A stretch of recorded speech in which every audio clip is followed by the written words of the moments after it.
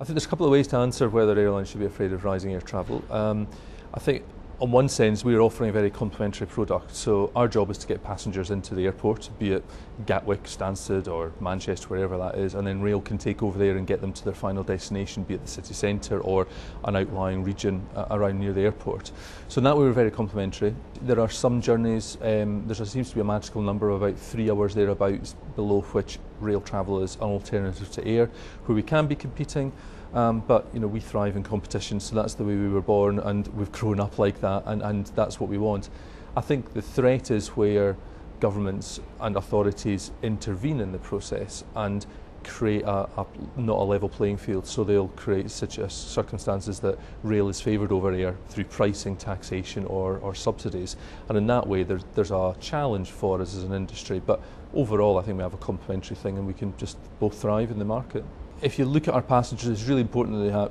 our passengers have good rail connectivity for, there's probably a couple of reasons why that. A lot of people flying with us are coming into the UK, so they don't have cars sitting at airports, and a lot of them don't actually know exactly where they're going, so it's important we have good rail to get them to their final destination. I think the second thing is it's also important to take cars off the roads, so congestions around airports on roads can be significant, so rail is a good way to move mass numbers of people, and that's why rail's good for both the outbound but it's also the inbound market. There's a technology challenge that holds us back from successfully cooperating, so how can technology support a seamless purchase of air and rail?